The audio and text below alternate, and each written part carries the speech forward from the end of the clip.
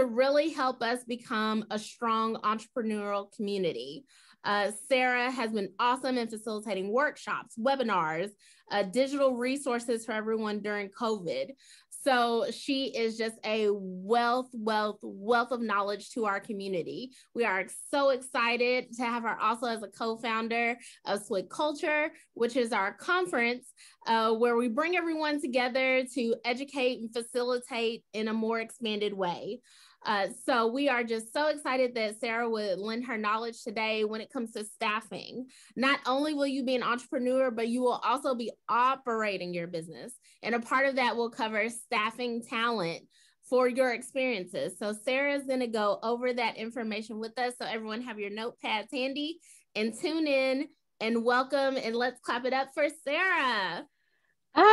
Guys, I don't know if you can see how red my face is right now, but like, I'm one of those people that like, I will be happy to compliment you, but you compliment me and I'm like, yeah, okay. That was an amazing introduction. I will have to take a moment to let my face drain so that I can cool back down. But one of the first things I want to do is I want to ask you guys to, and I've done this 3 times already, but some of you guys might be new, some of you guys might just need a constant reminder. And so we're going to get in this habit. So I want you to take your CEO hat and I want you to put it on your head. All right. Because we are employers. We are not entrepreneurial employees, which I think a lot of people tend to get in that mindset, especially if we're new and we're just kind of transitioning from being an employee or working for someone else to being an employer. Even if you were a manager in your previous position or in your previous life, now you're the employer and it looks different, it feels different, you have more skin in the game. And so it gets real easy to kind of fall back into, I'll just do it myself. And that's okay if that's what you're trying to build. If you're just trying to build something that you can do on the weekends, if you got a full-time job and you're not really looking to make a life of this or a real long-term goal with this, then that's okay. But even in those cases, chances are you're going to need to staff. So I have 2 questions for you and you can answer them together, apart, but I do want to see some answers to this. Are you scared to scale your business beyond just a single event a day or enough events where you or your partner can be at all events? Okay, that was the first question. Are you scared to scale your business to a place wherein you can't be at every event? All right, I already see a bunch of yeses. All right, and so then the next thing that I want you guys to tell me is, what scares you the most? What is it about not being at every event that scares you? Why is that a mental block for you? Okay, control, right? Okay, so then I want to ask yourself this other thing.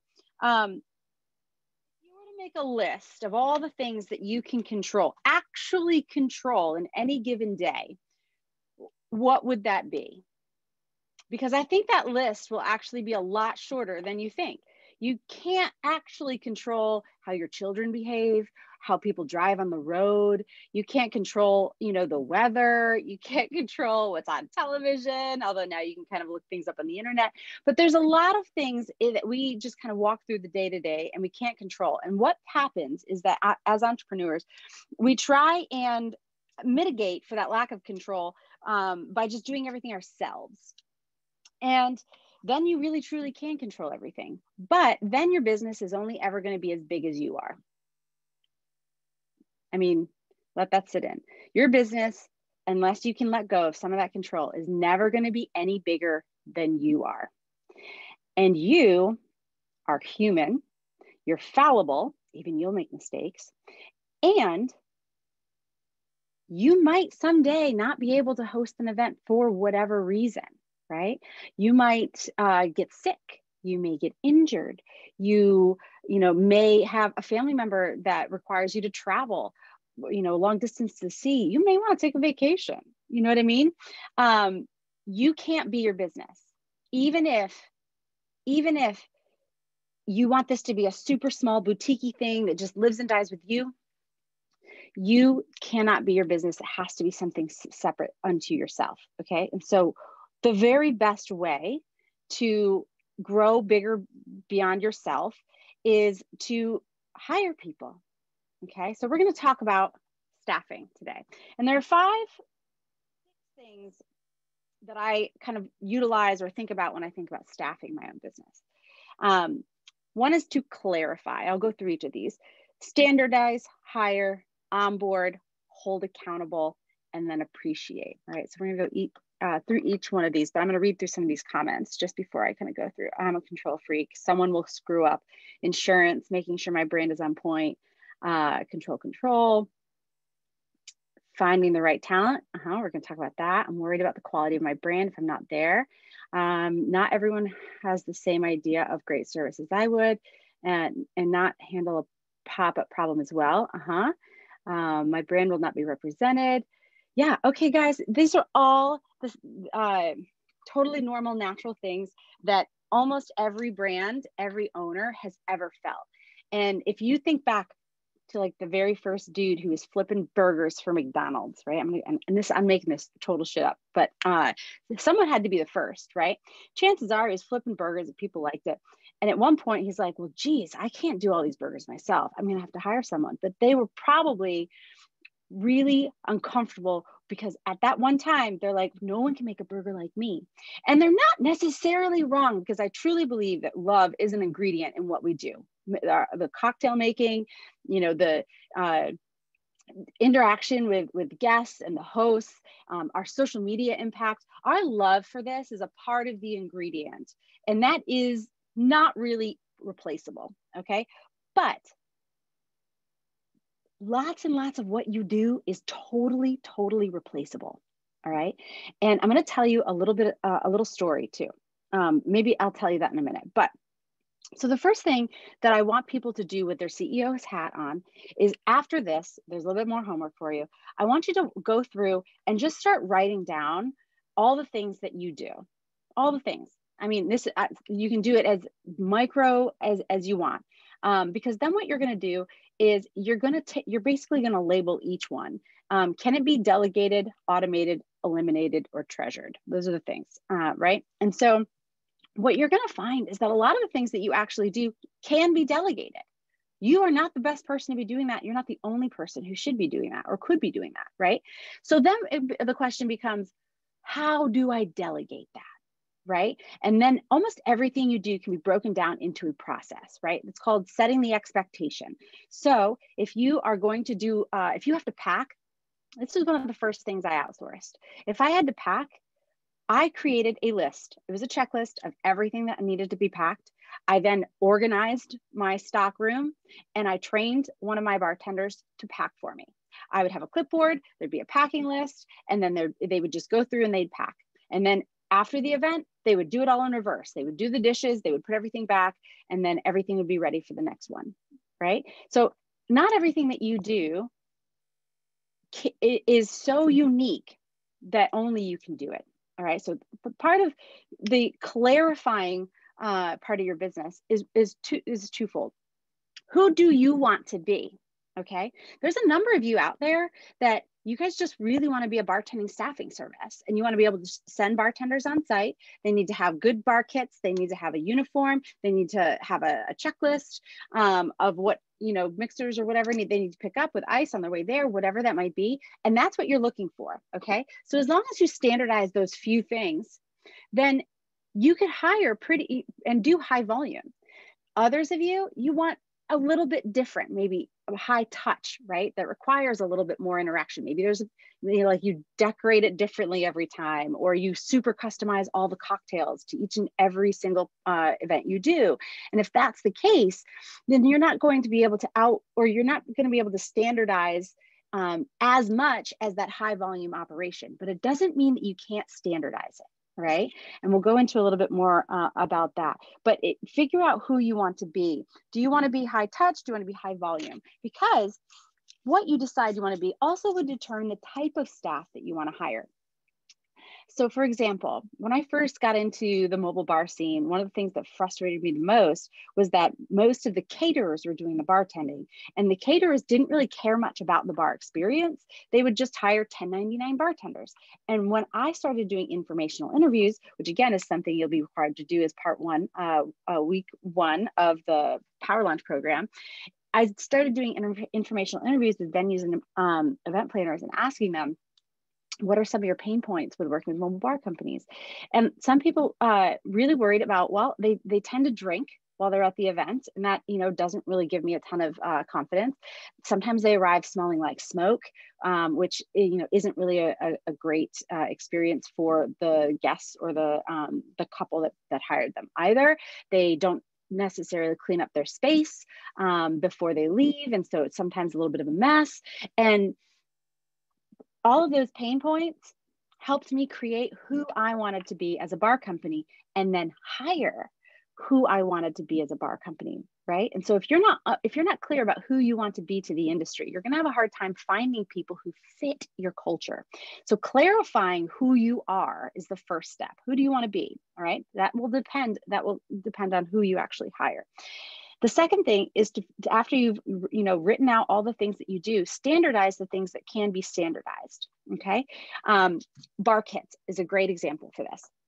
I figured out exactly what I wanted in every bar kit. So if you hired one of my bartenders, a bar kit came with it: shaker, spoon, bar mat, jigger, garnish tray, garnish tongs, cutting board, knife, small garbage can, 3 garbage bags, 3 bar towels. I had to the T what would be in every single one of my bar kits.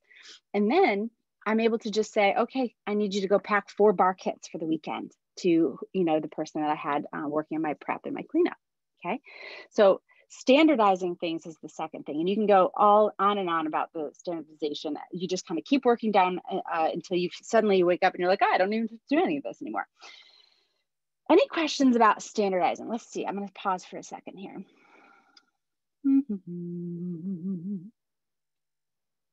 Okay.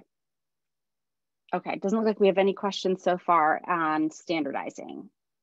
Tomorrow, you can just start anywhere, but just know that we still have hire, onboard, hold accountable, and appreciate coming. So if you think any of them are going to be in there, you can wait. Okay. So the next thing I'm going to talk about is hiring process, because the best way, actually, I'm going to hop off that because something just, I had an intuitive hit that you guys need to hear this. There it goes. I got so excited about it okay, so we're going to move on to hiring.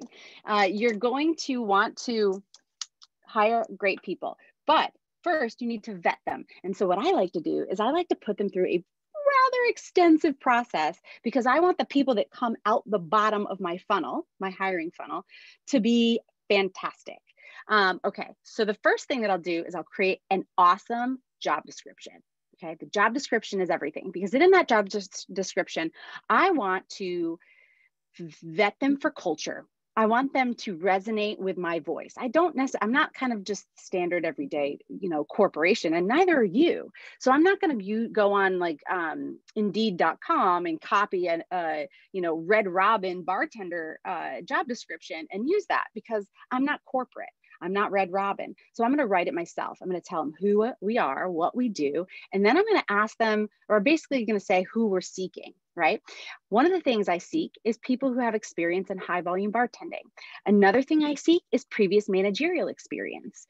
I don't necessarily need them to have ever worked events before, but if they have it, that's preferred. I need them to have worked some sort of formal beverage or restaurant capacity. Sometimes restaurants will do bartender servers, depending on which the background they are. So, I mean, some people have if you're a really decent server who also has bartended a little, I can probably, if I can teach you skill a whole lot better than I can teach you culture. Okay, so remember that. You want to hire for culture first and foremost, because you can hire for skill, or if you hire for skill, you can't teach the culture portion of that, right? And so the first thing I do is I start with a really great job description. A job description that you're going to read and you're going to know, ooh, I'd like to work with her, or no, I don't really resonate with that, right? Then they send me their resume. I'm very clear about what I want. I want a resume, brief introduction, right?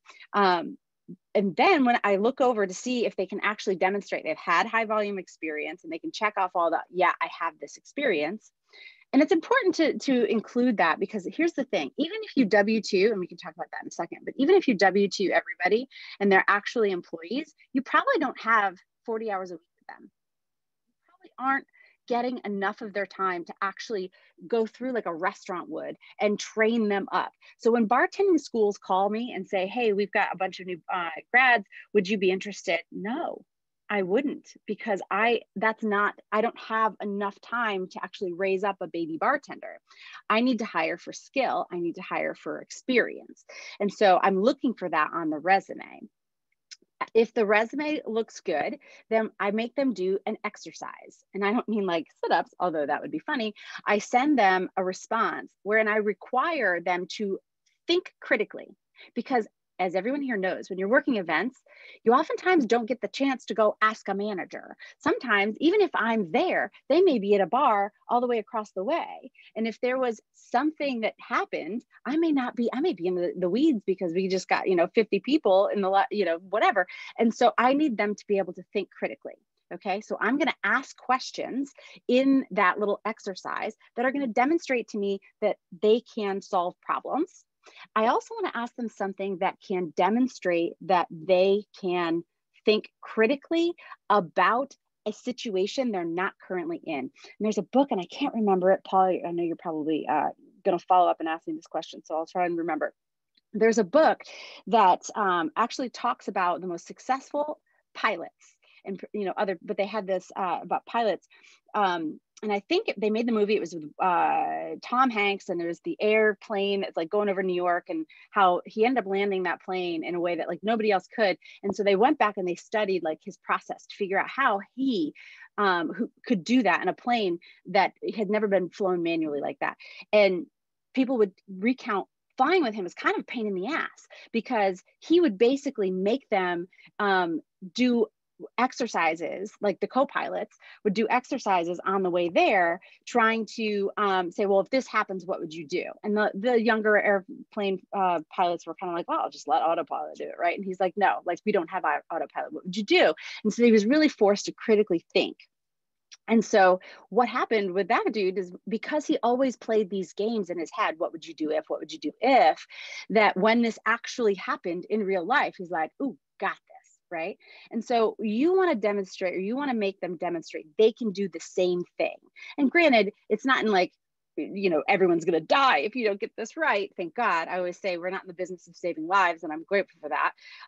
However, I do want to know that if you show up and something is missing, or if you show up and there's a new menu you've never had before, that you can think really like on your feet, right? So this is, one of the ones that I always ask is, you come into an event, mojitos are on the menu. What do you do in your 2 hours of setup time to set yourself up for success? Now, what this one question tells me is how good they are as a bartender, right? Because there's a lot about a mojito that you can do the right way, the wrong way, right? And I don't even care if it's technically possible. Sometimes people will be like, well, to save myself a step, I'll make a mint simple syrup so I don't have to muddle mint for, all of these people. I love that. I love that, the thought and the sentiment of it. Would we actually be able to make a mint simple syrup on site at the event last minute? Probably not, but I liked the critical thinking, right? And people will solve that for every person I've asked that question, they've solved it slightly differently. Some people solved it completely wrong. Like they just didn't put any effort into it, right? There was no thought about the actual process. And if they can't actually break down the actual process of like, well, I would first put all the beer in the ice, or, whatever, then they're not going to be able to do it in real time either, right? The people you want, especially for events, are the people that are thinking 2 or 3 steps ahead inherently, which is one of the reasons why I look for managerial experience. Because if anybody has ever been, for any good amount of time, especially in the restaurant industry, a bar manager or a floor manager or an assistant manager, they have always, especially in restaurants, because you never know what shit show you're walking into any given day, having to think a couple steps ahead. All right. And so I look for that in my bartenders, because I don't have time for the newbies, and chances are you don't either, not as long as we are, getting started and getting ramped and we don't really have full schedules. So the first thing I do, obviously, is the great job description. The second thing I do is the word problem, basically. Tell me who you are, demonstrate that you can do problem solving. The third thing I do is I have a call with them. Now, this call isn't really going to be long. I'm really looking for a few things. I'm looking to see how they show up. I am an employer or a potential employer, and I just want to see, how is it to interact with them? Are they constantly cutting me off? Are they talking over me? Are they listening? Are they pleasant? How do they address me, right? Because a lot of times our bartenders are going to be the first people that people see. And so if the mother of the bride comes up to the bar and someone, is like, what you want? No, that's not going to fly for me, right? Like, that's just not my brand. And so I'm able to kind of test for that on a phone call where I get to talk to them, and I kind of tell them a little bit more about me, because I want to set that expectation where I'm like, hey, I'm a lifelong veteran of the restaurant industry. I have a master's degree in hospitality. This is my baby, brainchild that my husband and I started from scratch 4 years ago. I tell them a little bit about our origin story, because here's why. People either resonate with me, and I'm going to say that, keep saying that, they either resonate with me or they don't. And the people who get through that call, by the end of it, they are either really, really excited to work with me, or they're kind of like, yeah, this doesn't seem like it's going to fit. Right. And so I'll tell them a little bit about like how I pay. I pay shift pay. It's not hourly, but I want to make sure that you guys are walking away with at least X number of dollars, tips on top of that. Right. And so I give them a little bit of a taste about who I am, what Bar Magnolia is, and what success looks like from this position, whether it's a bartender or bar manager, or whatever else that looks like. If at the end of that call, and I usually ask them, so what are you thinking? Is this something you'd want to, it sounds exciting to you? If they're like, yes, absolutely. Then the next thing is actually, I call it we meet. And so I usually invite them over to the, when I had the warehouse, it was the warehouse. And when I was at the house, that I would invite them over to the house. And we get a face-to-face. I get to show them, like, here's the bars, what other questions do you have? But this is just one more step of vetting. So I can make sure that, we have the opportunity to talk and to meet, because culture fit, again, is so, so important. And we're not full-time employers with an office where people can come and sit down and like have meetings and everything. And so the more face-to-face time I can get with someone, even though I don't want to take up a ton of their time because it's just a hiring process for a little tiny little bartending company, I need to know that they are a good fit, right? So if I can gauge good culture fit by the in-person meeting, I will invite them to pick up a shift that I'm on. And then this is a total, like, I will pay them for this. It's almost like the dress rehearsal or whatever. But they played bar back. They don't necessarily tend the bar unless, for whatever reason, it becomes a necessity, but they really just play bar back, and they see how we work. They see how we set up. I get to see them on their feet, right? I was just, to prep for this, I actually watched the staffing workshop that I did. It's already located. I think it's located, or maybe I could, yeah, I think it's located in the resource section of Mobile Bev Pros, but you'll have to scroll back quite a ways because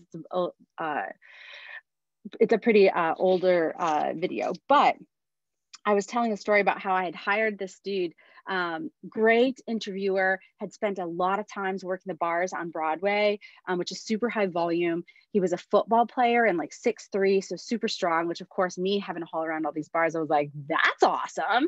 And so I have him show up to this wedding, and it was his first shift, and he was just kind of doing bar back. And so he was helping me move the bar, which I was like, again, excited about because it was an indoor bar. And he's like, oh, I can't lift because I actually had surgery from playing football, like 6 months ago, and I'm still recovering. He's like, I can't really lift. I was like, oh, okay, no problem. I was like, well, darn, I guess I'll be lifting this myself. And then we go to actually get behind the bars, and this is painful for me because I had kegged the mixers. There were 2 cocktails. And so literally I had kegged the mixers. So you just had to add 1.5 ounces of alcohol. None of them were shaken cocktails. It was 1.5 ounces of alcohol, and then you topped with mixer, and you stirred it and you handed it. And he asked me for the recipe 3 times. And a part of me just died inside because I was like, he did great on the written, he did great on the phone, he did great in the call or the in-person meeting that we had. But when it came down to actually executing, not so great. And I would never have known that had I not done that stage, that kind of what they call them a stage in the restaurant industry, but it's basically like, let me see you work, let me see you in action, right? And so those 4 components are my magic formula for hiring good staff. After you get the first good base staff in, what I've also found is I never need to post another job ad again. Because if you get a good number of people, like the first few hires that you have are like super solid, really good staffing members, they will tell their friends, and their friends will want to work with you, and they will only want to work with great friends. And so what I found is that flywheel was that first few, job description bartenders that I hired just continued to populate my entire resume or my entire roster with friends and people that they loved working with and they wanted to work with, because nobody wants to spend 6 hours working behind a bar with someone they don't like, right? They're going to invite people that they know will do equal work and that they really enjoy the conversation with. And that's also another big part, I think, of the stage, is that real quick as to whether or not you can spend a lot of time behind the bar with someone. If you're back there for 6 hours and you're just asking them kind of questions and they're like not really jiving with you, chances are they're not a good culture fit. So it's not really gonna work out very well. So that's kind of the hiring process, from like finding the good people. The next part of that process is actually going to be the more formal part of onboarding that person. But I'm going to take a break and see if there are any questions. Andrea, were there any questions from that section? Yes. So first question was, how do I transition from being the face of the business? You do not have to. You do not have to transition from being the face of the business. What you can do is you can look at yourself in the mirror and say, I'm a CEO of a company, not a bartender that's going to sling drinks at everyone's wedding. And so if you set the expectation that you will be at every wedding, then you don't need to not be the face. You can just say, like, hey, I'm the business owner and I can't be at all weddings. I can't be at all events, but I can guarantee you that my staff is going to take really good care of you. Okay. Question number 2, are the critical thinking questions done via questionnaire or in-person interview? You can do it either way, but I like to do it via email. One, because I'm going to have a call with them and I'm going to have an in-person meeting with them anyways. And so I like to give the critical thinking skills just via email, because if they come back with shit answers, I don't want to waste my time meeting with them. Okay. Final question. I'm actually going to combine the two because they fall into the same. How do you manage working with bartenders that have their own bartending business if you need extra hands on deck? Do you make bartenders sign any legal documents such as NDAs? Well, I can tell you an NDA wouldn't be worth shit here in Tennessee. Even if you signed it, it wouldn't really be upheld. But also, here's the thing. I spent my life in the restaurant industry. How many times do you know, if you've been in the industry, the sous chef goes and starts his own restaurant? And then the chef is like, I taught him everything he knows. It's like, that's just part of being in the industry. You're basically your own, contractor if you're in the industry. You can't keep a bartender just because, like you trained that bartender how to attend bar. They could go and get a job anywhere that pays, right? And so for me, I'm not going to make them sign an NDA. If they, most importantly for me and my model, I have actually hired someone who then did start her own mobile bar. And, I fully support her. It's freaking hard. And so if she decided that she wanted to come and be a competitor of mine, good luck to you, because there's, it's hard work. This. It's not as easy as just handing out a business card and starting to, a lot of those people that are just like, yeah, I'm going to take their business. They're going to work for $35, $40 an hour. Okay. I didn't want that work anyways, because I charge $50 minimum just for my bartender to arrive on site. So the business they're going to take from me wasn't even my business. I didn't want that business anyways. If that makes sense. I can't hear you, Andrea. You're on mute. So when an employee or prospective hire is staging for you, do you pay them in cash or do you take them through the traditional W-2 process? Yeah, so if they're staging, I will not onboard them first. If they're staging, I'll just pay them cash. They'll be I would make them probably a 1099 if I ended up hiring them. But the federal government doesn't require you to do a 1099 for anything under $600. So I would have to probably do a 1099 for that one shift. And I say probably because here's another thing. I onboarded all of my employees as W-2s in February of 2020. And so I haven't done any hiring since that. So if I was to do it now, I would have to 1099 them for the stage if I hired them. And I just wanted to add really quickly about NDAs. I've probably dealt more with NDAs and bartending than Sarah or Rhonda. When I've done brand activations, them being a different level of client, they may ask for a level of NDA from talent. That's really the only time that I've seen NDAs that were, clients that really push for it. If it's, a corporate client or someone's having an exclusive experience, then that's the time when an NDA may be enacted. Yeah, that's a good point. I know that I had some bartenders that worked for me as well as another mobile bar here in the city. And I think they wanted them to sign an NDA because they thought like trade secrets or something. But for the most part, come on, it's bartending. There are no trade secrets when you're just kind of like slinging drinks on the weekend, right? So I wouldn't worry too much about the legality of that. Also, I don't tend to hire a bunch of people that are full-time bartenders.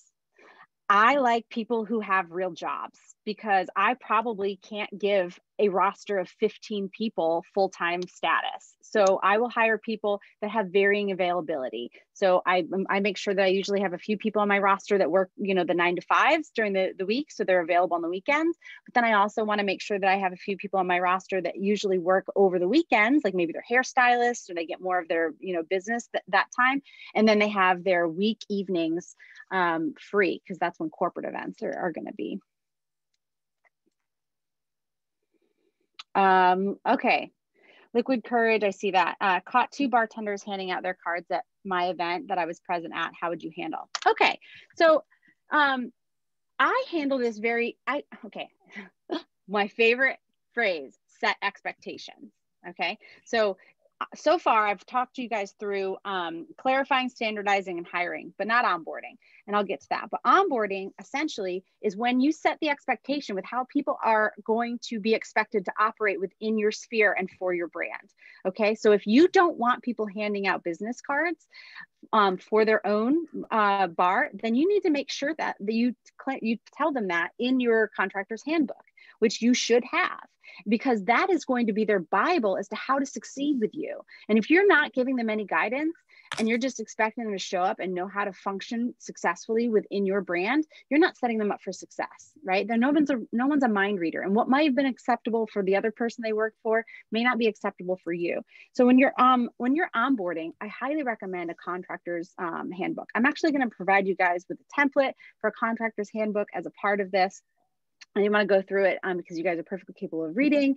But essentially what you're going to want to do is you're going to tell them your origin story, right? So that when people come up and ask, and I swear to you, every event I'm at, they will always come up to my lead bartender. Her name is Laurel. She's a doll. She's super tall and very attractive. So I'm sure it's kind of like one of those things where they're just like, hey, I need something to talk to you about. But she'll be like, or they'll ask her like, so is this your company? Is this like, do you guys do this everywhere? Or is like, do you have a brick and mortar location, right? All these questions.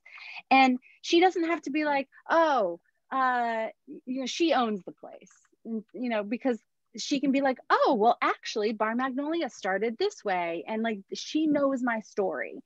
And so, sorry, I think Andrea's popping up. I'm not sure. Okay. So she knows my story. She knows more about me so that she can just point to me like, that's the owner, but here's the story about Bar Magnolia. So your origin story should be in there. Your expectations for them should be in there. What does scheduling look like? How are they supposed to pick up shifts? What does payment look like, right? Like, what are you going to pay them every 2 weeks? Are you going to pay them at the end of the shift? Let them know what to expect. What are the uniform situation? Do you have one uniform or do you have options? I have options, right? I have a white shirt. I have a blue checker shirt, and I have a black shirt, and I require dark denim jeans. I require black jeans or black pants, black shoes. Line all of that out. What does it look like if they need to reschedule or release a shift, right? That needs to be in there too. If they get injured, what's the policy for that? Are you carrying workers' comp? That should be in there too. Think about the things that you would need if you were to show up working for somebody that needed to be documented. I recommend doing this digitally. I know that we've talked about ADP, and there's a few others I think out there. Or even just Google Drive. But that way, anytime you make a change, you can send it out to everybody, because, and then let them know where the highlighted change is. That way they know where to look. But the point is that you want to standardize policies as though you were an employer, because you are, right? A lot of times we get started because we're really great bartenders and we think that we can just, do that, and we can. But the minute you create that LLC or that S Corp or whatever it is that you decide to form your business as, you're now a business owner, and people are responsible. You are responsible for people. So Contractor's Handbook is a really great place to actually outline whether or not you'd be cool with them handing out their business cards. Here's another one. Make them their own business cards. If you become a lead for me, you get your own business cards, because I want them to feel invested in the business. I want them to say, I'm a member of Bar Magnolia's team, and here's my my card. And then if you're really feeling awesome, empower them to be your sales team, and basically say, hey, if you ever refer anybody and we book them, like, I'll give you a piece of that, because you want them to have you on the top of their mind whenever they're out there doing their bartending gig, right? Because I'll tell you, as a bartender, I used to get asked, people like, hey, we're getting married, do you guys know of any bartenders? And not everyone's set up to do that. At that time, I certainly didn't have a team. I couldn't single-handedly bartend a wedding for 200 people at that time. But those bartenders can say like, oh yeah, I work for this really great, mobile bartending company. It's Bar Magnolia. Here's my card, right?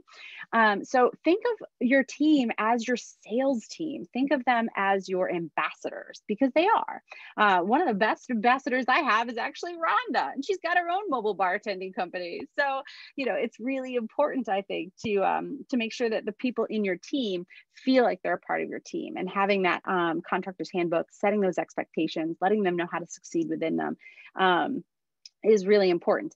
And also, I'm just kind of surprised, because I feel like with my team, they would not, just because I do so much vetting and so much culture fit, I don't think they would ever want to steal a spotlight from me. And even the woman who started her own bar company, she never was, she didn't take my client list. She never kind of handed out cards or anything. And so I think culture fit, is again, another thing to screen for. Okay.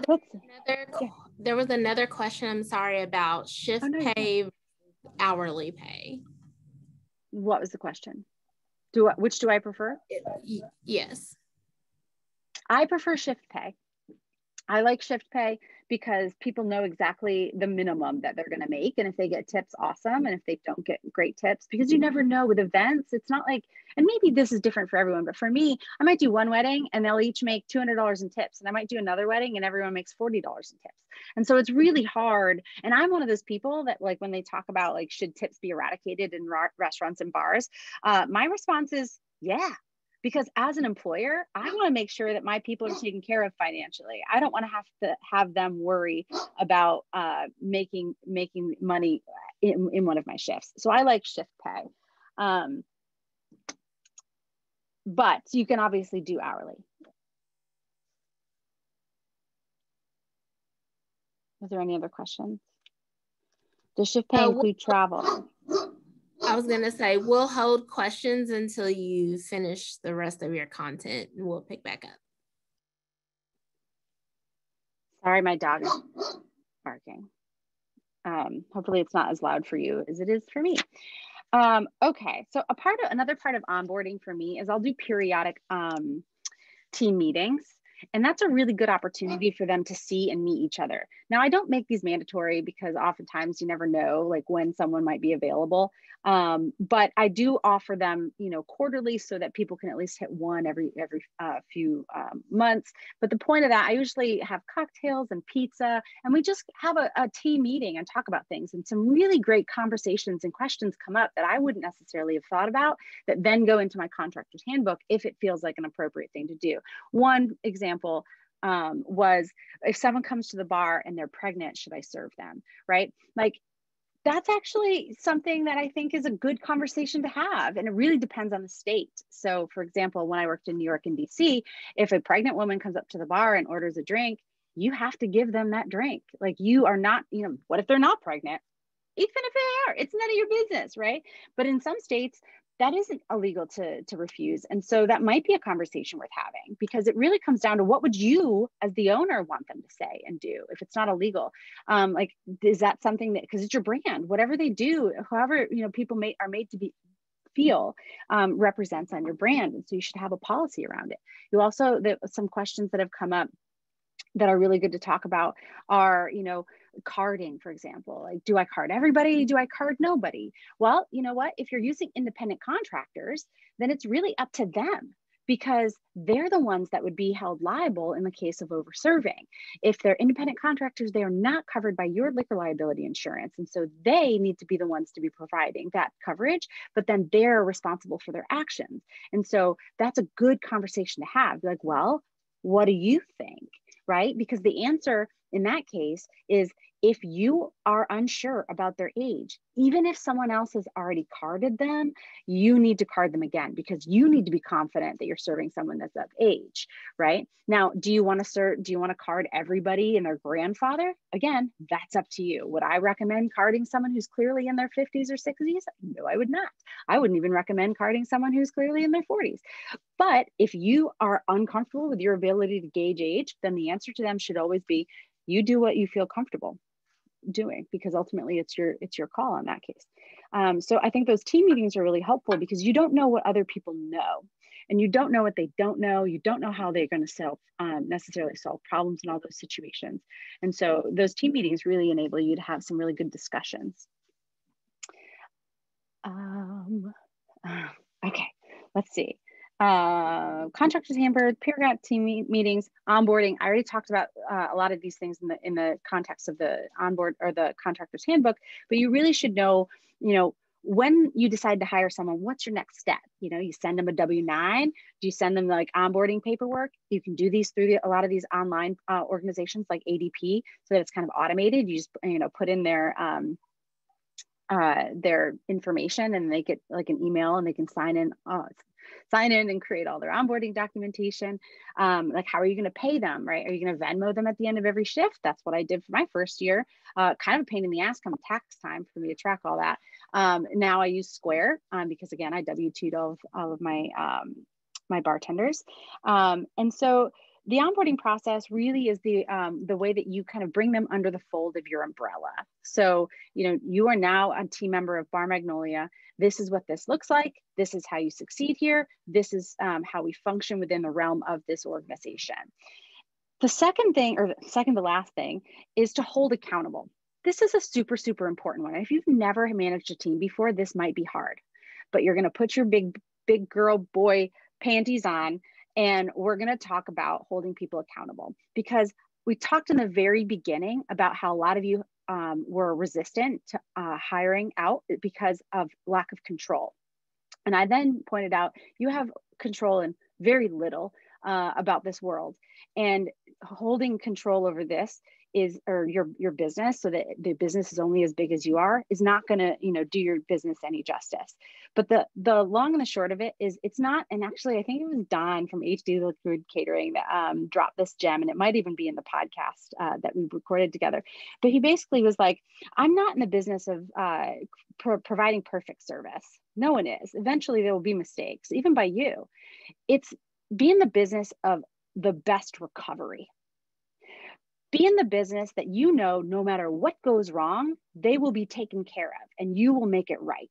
And that is the magic, because every business out there is going to have a bad event. I've had a bad event. I've had a couple bad events. Was it because I didn't know what I was doing? No, there are varying instances, one of which was I didn't have proper information on the front end. So I then went back and changed my status or my questionnaire to make sure I get that information up front. We're always learning, always growing, but recovery is what matters. And so as long as you can put yourself in the mindset of, you know what, I'm not in business to be perfect.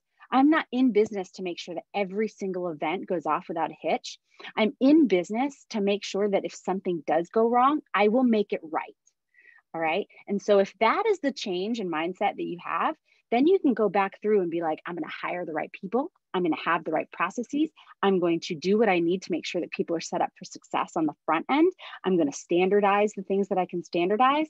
I'm going to set best practices for the things that maybe have variables, right? So you can actually work backwards, and from a different mindset, then nothing can go wrong at any of my events, because there isn't a certain single company out there that hasn't been around for longer than 6 months that hasn't made mistakes and had to rebound on that, right?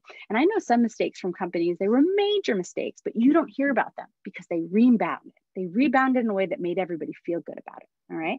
So the other part about that in the rebound is accountability for your staff. And they need to know that you are going to bring to them feedback.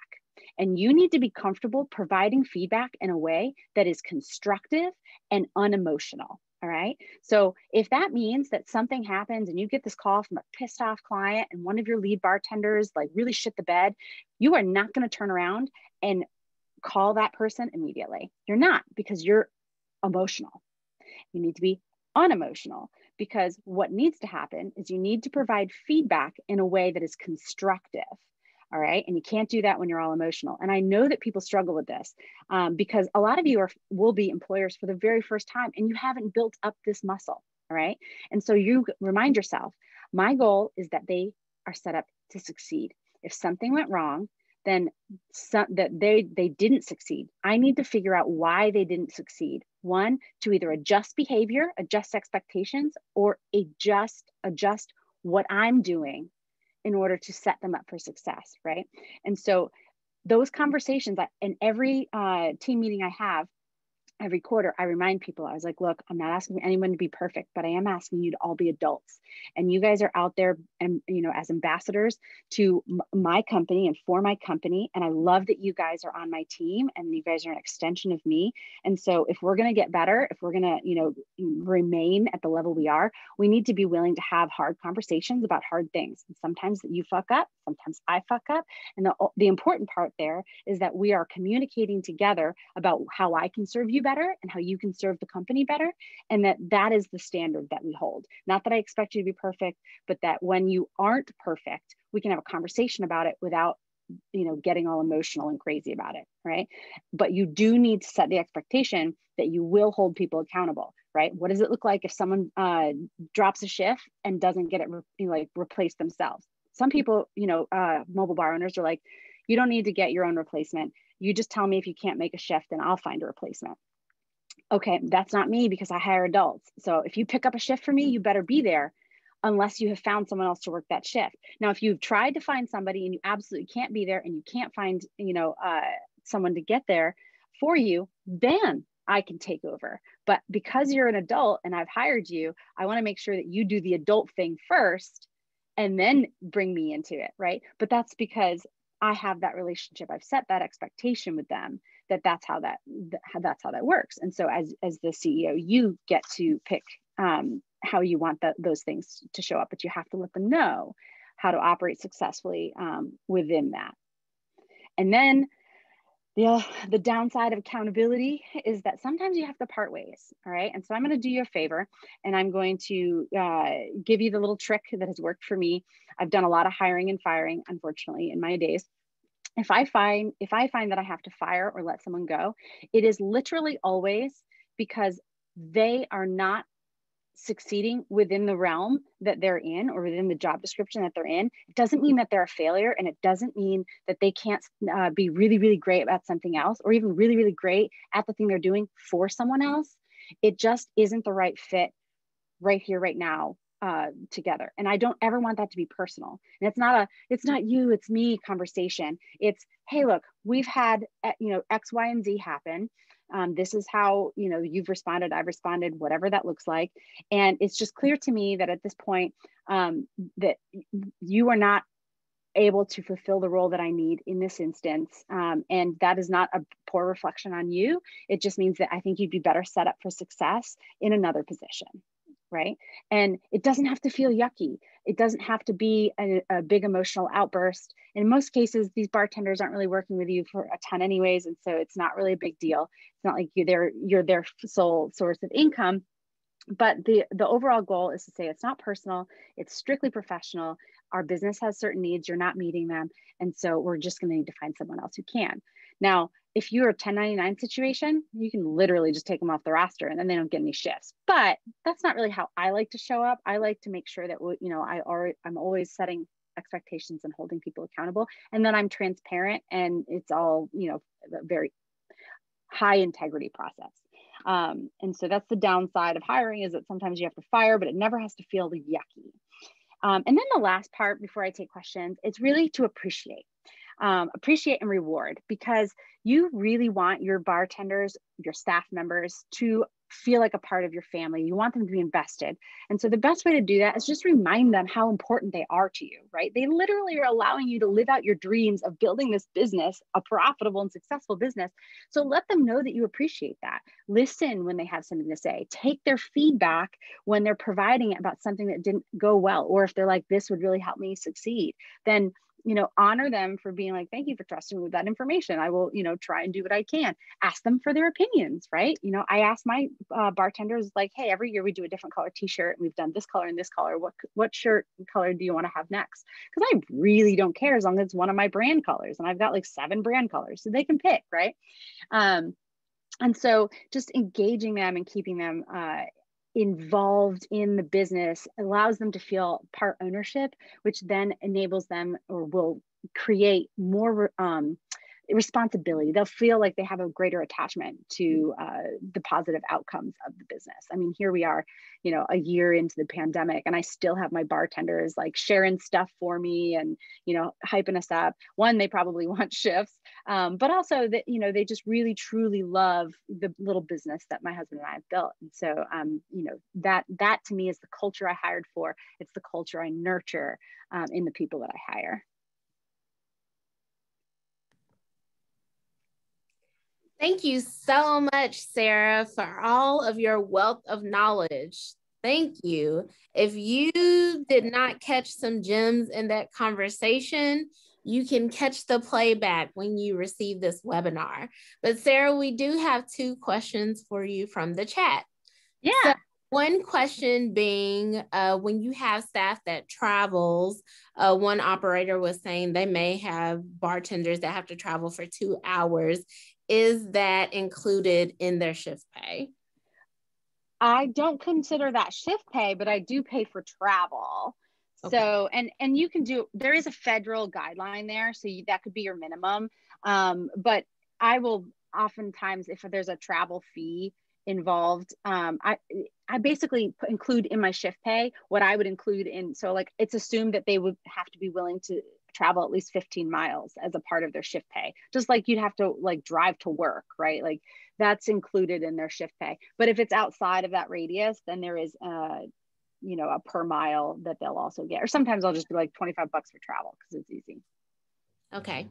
And then there was another question about the opportunities for either bar or event companies working with mobile bars in a staff capacity.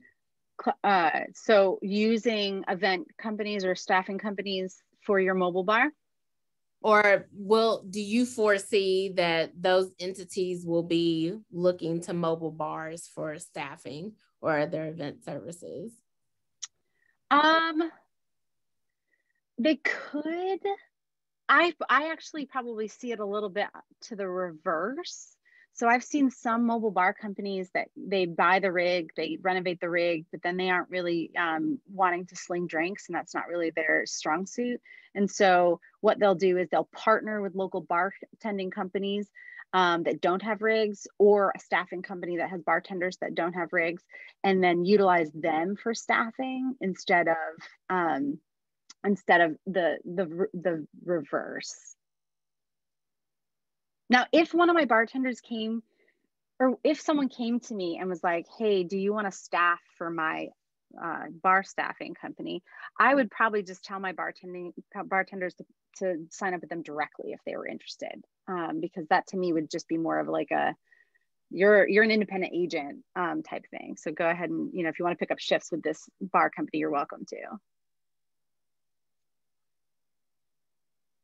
This is a really good question. When you're first starting out, what do you think about hiring friends and family as contractors to staff your business? I can't tell you how many people I have had on coaching calls that use friends and family for staffing and have a real hard time with that. One, because there's automatically a weird power dynamic there, because they're your friends. And so they don't really want you to tell them what to do. And even if they are, really wanting you to succeed. And my sister's my biggest advocate. She talks me up all the time. She's been in the restaurant industry. She's been an event planner. I put her on one event because I wasn't able to be there. And that was literally the only event that year that had a complaint. And I tried to talk to her about it. And it was just like, she was just so emotional about it. And she's like, I'm not your employee. I was doing you a favor. And I'm like, hey, don't, like, I know the bride is crazy, because there's 4 other things that she had a problem with that like weren't even us. She was like complaining about the caterer, but she's bringing that to me, right? So I know she's crazy. So working with friends and family can be really, really tricky. Now, if you're paying them out, it's up to you. This is a business decision as to how you want to do it. You can do it as contractors. But again, we've talked about this in other, again, this is the thing where I think I've said it like a million times, but there's still people who haven't heard it. If you're doing them as contractors and something happens and it's your mom or your friend or whomever that's working for you, and they aren't covered under liquor liability. So if you're doing it and they're just contractors and something bad goes wrong, you're covered because you have liquor liability insurance, but then your mom or your friend isn't, right? Like, if that's a business risk that you're willing to take, then cool. Then yeah, you can do contractors. But for me, knowing what I know now, which is why I'm teaching you guys what I've learned over the years, I would have always done W-2s, because I want to minimize the amount of risk that my bar and that my staff is exposed to. So even if it's family, I would W-2 them. We don't have any more questions, but I wanted to share a personal experience that I had. So I had COVID the last quarter of the year. I also had 10 weddings on the book at the time that I was hospitalized. Had I not taken the provision and time to train my team, train leads, it could have been horrible. My team was able to crank out all of these events. We got just amazing feedback from our venue clients. The business never sleeps. Even when you can't be there, your business cannot sleep. So I really appreciated that, I used that downtime during the early wave of COVID to get everyone trained out to identify those leaders, as Sarah mentioned. That's so important, because you cannot be everywhere. I did not have to call once. The venues called me just giving rave reviews. Hey, Andrea, we know you're not here, but the leads and the people that you sent were amazing. They did an amazing job. We're looking forward to working with you in coming years. As a operator, like, that really warmed my heart, because those people really are a reflection and an extension of you. So remember that. Even if you're just starting out, I'm sure family members or friends, people want to be really anxious about supporting you. You have to do what's best for your business. Always be thinking about what's best for your business. You're taking on the liability. You're taking on the financial investment. It's you. So keep that in mind. Yes, I love that. And also, if people are trying to save money by hiring friends and family, that's not a great way to be, because you need to be building that cost into your pricing anyways from the very beginning, right? Assume that you will have to pay someone a regular rate from the very beginning. And that way you can hire for the talent and the skill that you need, not just get favors from friends and family. I did see a question real quick before we sign off, asking about the profit first. I just think that's so hilarious. Rhonda's been trying to get me to do a class on profit first for like 18 months.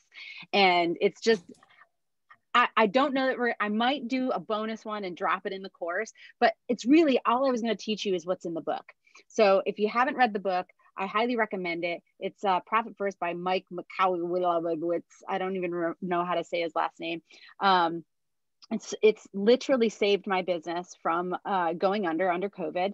It sets your business up for success, and a lot of people wait too long to do it, and some people never do it. But I think it is the single most important financial thing that you can do as a business owner is kind of follow that profit first modality. So I might do a quick little course on it, but it really is all there right in the book. So you don't need me for that, which is why that was the one that was going to go, because we did want to get that the garnish class in there. Yeah, Marty says yes. One final question populated in the chat, and then we'll transition to exit and prepare for tomorrow. Yeah. If an owner works a shift, do you split tips with your team? Yeah, so if I'm acting as a bartender, then maybe. It really depends. In my early days, I struggled with this because I was really like, I quit my job and it was like make or break, and I wasn't pricing myself. And I'm gonna out myself. I wasn't pricing myself enough so that as the owner, I was making enough money on each event, and so I felt like I needed to take some tips and work events in order for me to make a profitable go at this. But then as I started to price myself better, I'm like, oh, I'm already making $800 on this event. Do I really need the $40 cut from tips? No, I want my bartenders to have that, even if I work the shift, because I'm working the shift and I'm getting the $800. And so, you know, I don't feel the need to take the tips any longer. But if you are still at that place where you, and I've done this, I think I actually have this in one of the videos for the course up here. I've worked with mobile bar companies who've been in business for 3-4 years, and we'll start coaching. And one of the first things I do is a financial analysis on their pricing and their events. And at the end of it, it's like, oh, you make less than $200 on every event. Yeah, you probably do need those tips. But if you're pricing yourself the way that you should be, then you won't really need it. So it's really up to you as to whether or not you feel like you deserve it or should have it. Technically, I think you can take the tips because you worked a shift, but it's really up to you. All right. Well, thank you all again so much for attending day one. Our fearless leader, Sarah, thank you so much for presenting your information on staffing. Rhonda, so much. Bitters and Syrups, our social media guru, Monica Van Landingham. We're going to see everyone back tomorrow at 10 a.m. for more education. Please don't forget to hashtag SWITCultureTN. Make sure you hashtag Mobile Bar Bootcamp. Follow us on social media. Make sure that you're sharing your info. If you're excited about today, make sure that you're putting that out. We're going to have a parting song, and we'll see everyone tomorrow. Thank you, guys. Eat my chocolate.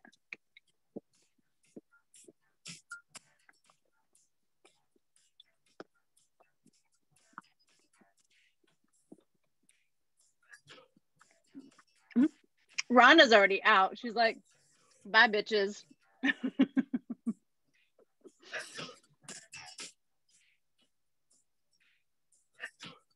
All right. I'm going to get this closed out. Oh, Claudia, thank you. Thank you. I can't wait for tomorrow either. This is the most that you guys are going to see of us. Everybody, every other day, it's we're just kind of the support group. Yeah, I think we crushed it. It was awesome. So good.